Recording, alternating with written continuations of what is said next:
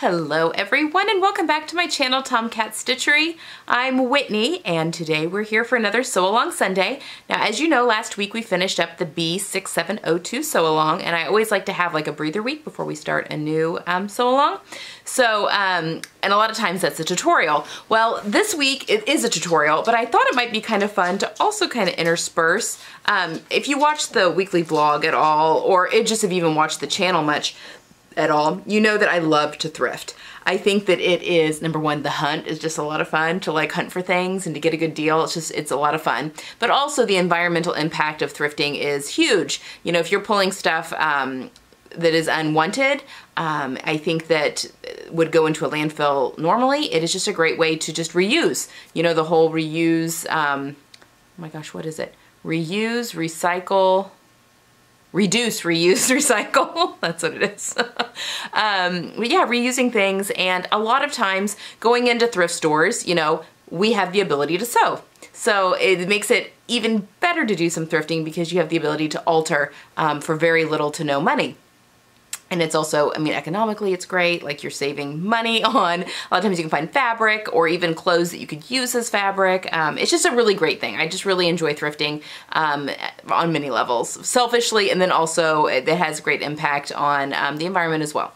So anyway, I had shown this silk knit. I also I live in an area or close to an area where there is some high-end, you can find very high-end things at the thrift stores and the consignment stores, but definitely the thrift stores where you can get a really good price for things.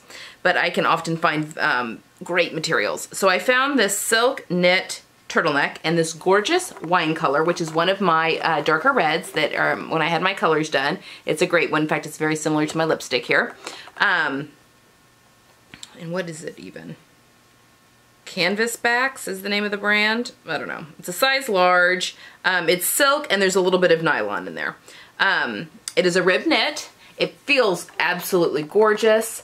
But I'm gonna put some footage of me actually in the shirt. So a few things that I noticed about this. I'm kind of right the line between a medium and a large. A lot of times I need a large for my bust, but my shoulders, a lot of times it can be just a little bit too big in some areas, almost always the sleeve length. So as you can see here, it's a little big under the arms around the bust, and I'll talk about decisions that I made, but definitely the thing that stands out the most about this are the sleeves. The sleeves are way too long on this top, as well as the body of it is a little bit too long, but I'm going to talk about why I decided not to shorten it here in just a second. But really the thing that really bugged me the most was just the sleeve length. I have short arms. I almost always have to shorten sleeves. I also don't like having sleeves around my hands. That really bothers me. So I often push my sleeves up. I don't mind it if they're down, you know, around my wrist, but I hate when things go over my hand at all. I just use my hands too much in the course of the day, and that just bothers me to have things around my hands. So I knew that I definitely wanted to shorten the sleeves on this. Okay, so when I was assessing the fit on this, I did notice that it is a little bit big, as you can see, and I pointed out underneath the arms. Now I could go in with my serger and just tighten up the side seams a little bit.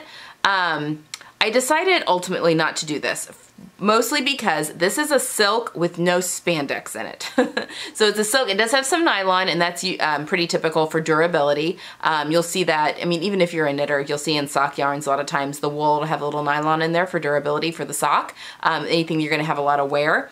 It's a small percentage. I think it's like 80% silk and 20% nylon. Yeah. Anyway, but there's not lycra or any spandex in here, which means no recovery. Now this is a rib knit, so it is stretchy, so I definitely have the stretch that I need in order for it to fit my body. However, you need to be careful when you're running these types of materials through your sewing machine or your serger because they can distort quite easily. So I was a little leery of running the side seams through my serger because I was afraid it would pull and distort if I wasn't careful. Now, I could totally have stabilized. You know, you can run tissue paper through with it. Same thing with the sewing machine. If you put tissue paper on either side, you can sew and it'll help with the distortion. I mean, there's a lot of things you can do to avoid that, but it did not bother me enough. And I also hesitated because I almost wonder if I do need the space under there, because with rib knit, obviously when it stretches more, the ribs spread out more, and I didn't want it to be quite so obvious, you know, having a turtleneck on, it's already obvious that I have a large bust just because there's nothing to break up that expanse of boobage. So I didn't want to draw extra to it by, you know, taking in a little too much under the arm and then having it spread out too far. So I ultimately decided to leave it. In fact, I almost rather err on the side of having a little bit more room around the body than not enough. So I decided to leave that alone. I also decided to leave the hem alone for the same reason as I said. Now I could have put my double stick stay tape on there that might have helped stabilize it, you know, to tuck under the hem a little bit. But this shirt, and I talk about it when you see the up close here in just a second, the finishing on the edge of both the sleeve and the bottom of the top have just been cast off. So this was knitted on a knitting machine, I'm sure, and so it's just a cast off seam. So there's no hem, is basically what I'm saying, no hem allowance that's been folded up.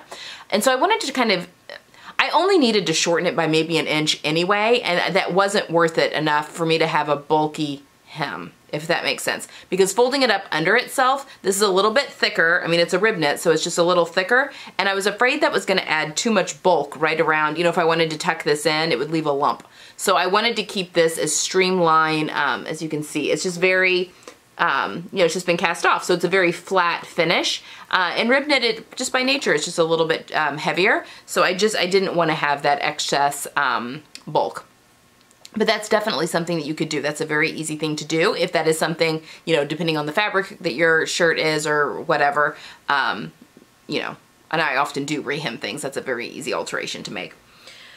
So getting to the sleeves, I decided what I wanted to do. I could have definitely just left it cuffed up and just kind of tacked it if I wanted to. There's many options. I could have just put in a sleeve hem if I wanted, although for the same reasons of the hem of the sleeve, although this made a pretty bulky finish, so I guess it's not much different. So I could have done that. I could have hemmed the bottom of the sleeve per normal. But what I really wanted and thought would be kind of cool is to add a cuff. I love cuffs on the bottom of my shirts. Number one, that helps the double folded over nature of the fabric, helps to keep things pushed up. So because I do push my sleeves up a lot, that cuff will help keep things in place, even when there isn't a lot of recovery. And I kind of like the look of it too. So that's what I decided to do. I decided to add a cuff to the bottom of my sleeve with the excess that I was going to remove. And I am now gonna go and show you how I go about doing that. Okay, so we've got our sweater here. And I have turned up the cuffs and then I've pinned both sleeves. Now the only reason that I've pinned both sleeves is just that I'm making sure that I've got a good measurement. So if they are a different measurement, then I'll just split the difference.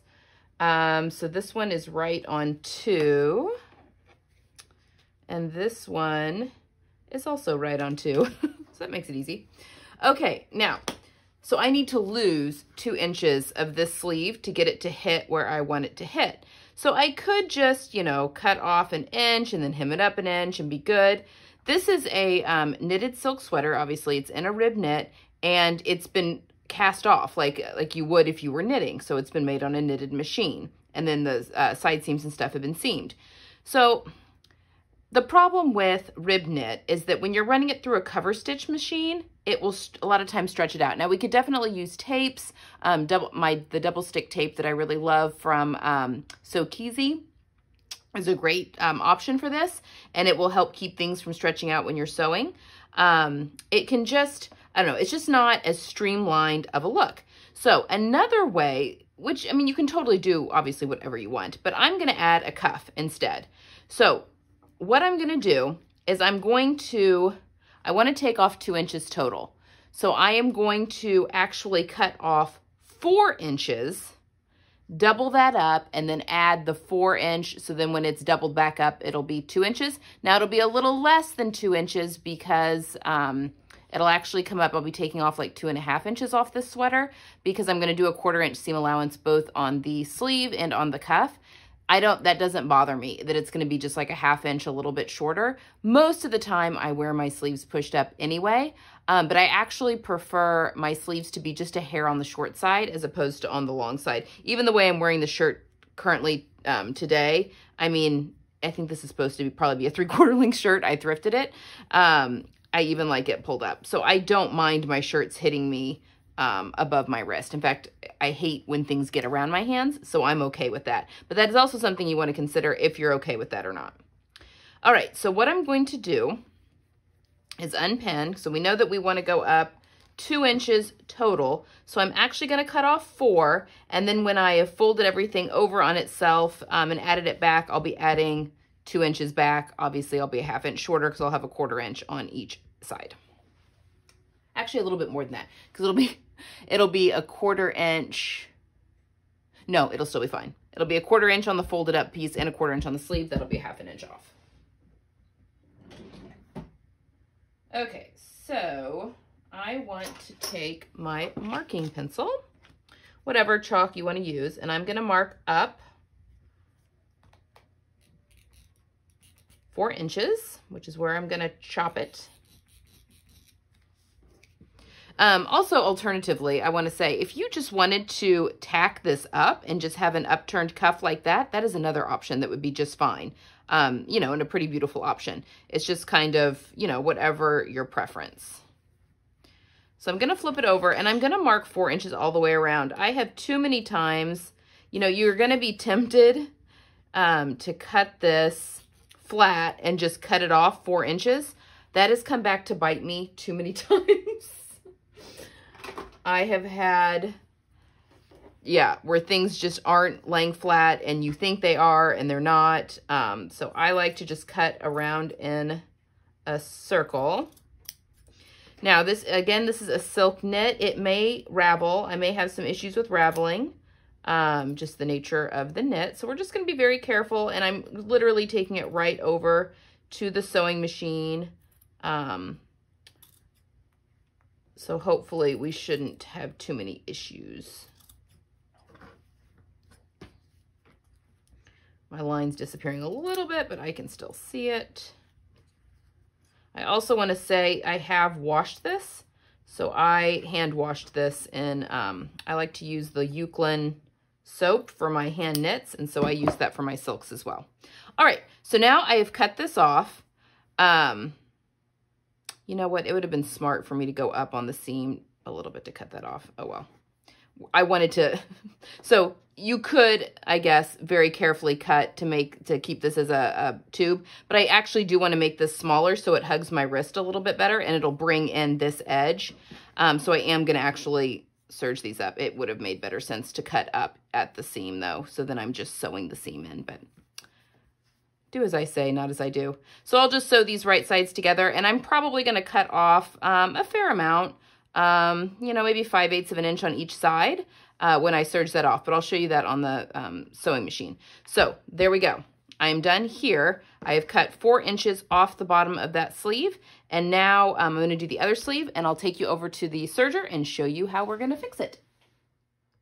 Okay, I also want to apologize if you can hear the trumpet music in the background. I am in the basement in my sewing room, and he is 2 floors up. So he is in the upstairs, and we've closed doors, and oh my gosh. Anyway, such is quarantine life.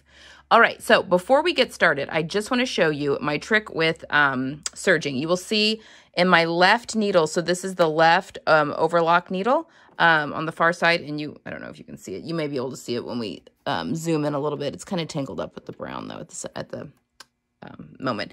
All of the other 3, I'm doing a 4-thread serger. If you were doing 3-thread, just the one that's the stitch, you would make in the matching thread. So that allows you not to have matching serger thread for every single thing. You can just have your regular thread, and that's what I do. So in my far left, so if the seam gets pulled at all, you'll see the matching thread and not the brown.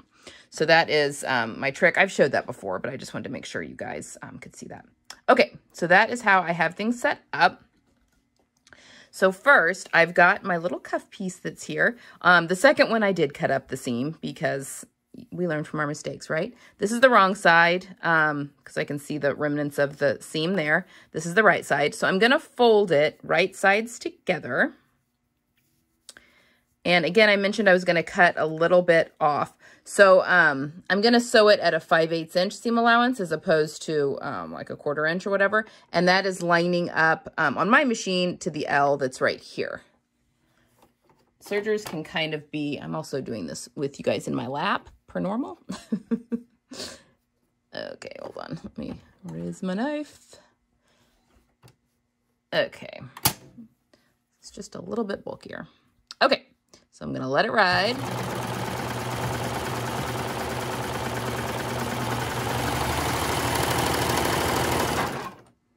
All right. I'm gonna cut my tails off because these will get, that seam will get sewn over when we attach it back to our shirt. So I'm going to go ahead and do that to the other side. I'm just going to show you how I'm going to do one side, and obviously I'm going to do them both the same. So now we're going to turn this cuff piece wrong sides together. So I am matching, you're making a cuff basically. Going to match, I would say raw edges. One's your cut edge and one's the edge that was just the finished edge of the sweater. Obviously, if your shirt has a hem on it, you can let that hem out and actually use the raw edge for that. Just kind of depends on your thrifted item. Okay, so there I've got my little cuff there. And now I'm going to, I've got my sleeve. So my sleeve is right side out. So I'm just going to place this cuff piece, so there's the folded edge, over my sleeve, like so. If you've ever made a t-shirt with a cuff, this is the same principle. I want those to be nice. I'm going to match my seams up together. Now again, I'm going to be stretching my cuff to fit my arm because I made it a little bit smaller. And I am going to cut a little bit more off of this piece. A lot of times, just with the fabric stretching, especially if you've got stretchier fabric like I've got, I'm not going to worry about it. I'm just going to cut that little excess off. Now, you can quarter it if you want, if that makes you feel better about things, you know, like you would a neckband. But with sleeves, because there's such a small opening, I just kind of stretch them out and go for it. All right, so when you've got that all done, now I'm going to sew, and I do want my, I'm not going to be cutting off hardly anything, so I want them to be pretty well matched up. I want to sew these at a 1/4 inch seam allowance just because I want to leave as much of that length as possible. So I'm sewing in the circle, if you can see, if that makes sense, how I'm putting it onto the machine. This is the inside of the sleeve facing up.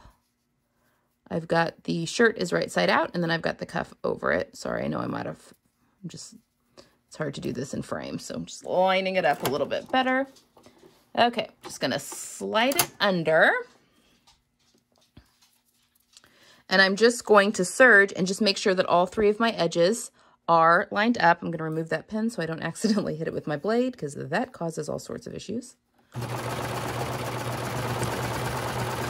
And I am cutting off, you know, that chunky part there at the seam, but the rest of it, I wanna kind of try and keep as little as possible cutting off.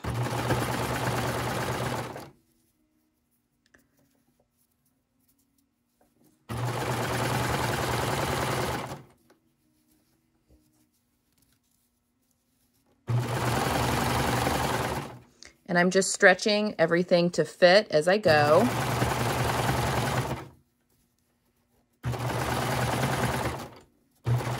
And then I'm going to go over my stitch line.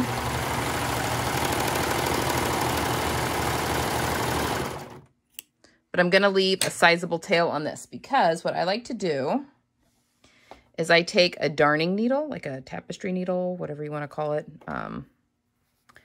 and I'm going to thread my tail onto this, and I always just wrap it around, then pull it out so you have a little bead of thread, and then you just slide that head of that, or the eye of that needle over that, and you can pull it through.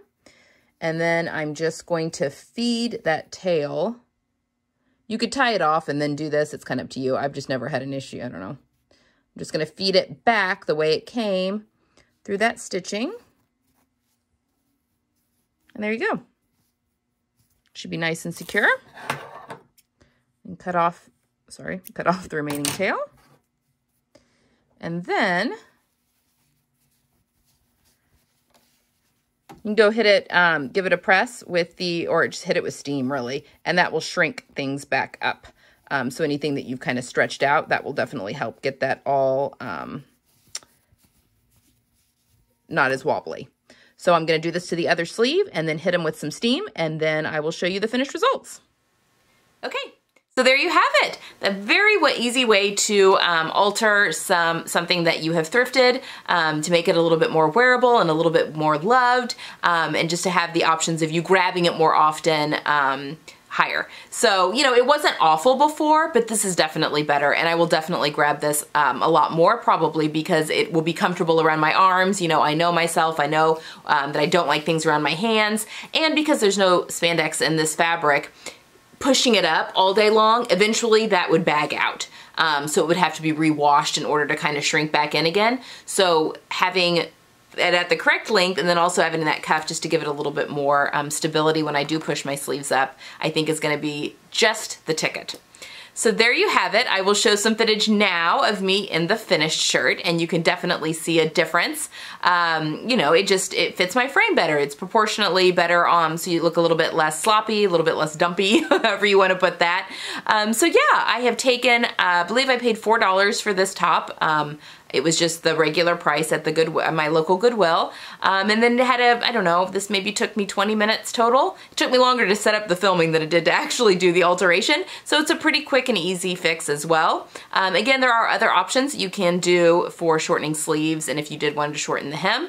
But for this one, I think that it worked out pretty well. So I'll put a before and after collage picture here so you can kind of see the before and after. All right, guys, next week we are going to start a jeans sew-along. And I have forgotten the number of the pattern. It's a Palmer Pletch one. I will pop it up right here. Anyway, we are going to start. I am going to do some fitting. I'm going to make a muslin and kind of show you, because this is rigid denim, which means non-stretch denim. This is made for non-stretch. Doing a muslin on stretch, patterns for stretch jeans is hard, because you need something with stretch.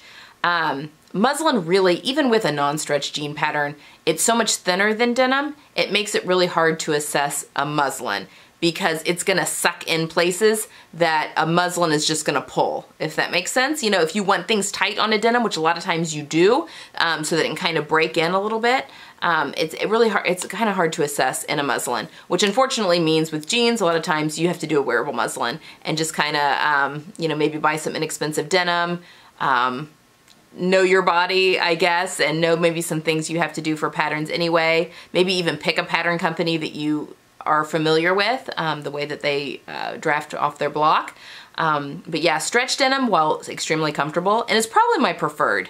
I think a stretch denim jean is my preferred just because they're a little bit more comfy, but they're really hard to do a muslin on. So, but we will be putting these together and we'll base them first so that we can assess fit and make any fit changes that we need to as we sew along. But I will do a muslin on these so you can just kind of see, you know, what we're working with and, you know, if there's any rise issues. But I am gonna be measuring the rise and all that, and I'll show you how to measure your own rise. Although I am not nearly as good at that as Michelle Wynn is on Instagram. I'll probably end up sending you guys over to her because she has a fantastic way of measuring your front and back rise and making sure that that fits well. So anyway, that's what we have to look forward to. So we'll be doing some fitting, and then it'll just be going through all the steps of jeans. And honestly, this is like the button-up shirt. Once you've made a pair of jeans, you can pretty much make any jean pattern. There may be a little bit of differences in if it has a cut-on fly where you have to sew it back on, or if it's a grown-on fly where it's just already on. So a few issues like that might be a little different per pattern, but for the most part, once you've done a pair of jeans, they're all sewn the same way. So yeah, we'll be tackling jeans, and I'll be breaking that up into nice little bitty steps as well, for you guys to be able to go back and assess later. All right, guys, I hope you have a great Sunday. I will see you Tuesday for the work from home module sew along. I'll be showing off my one piece. It's really good. I will see you guys then. Have a great end of your weekend. Bye.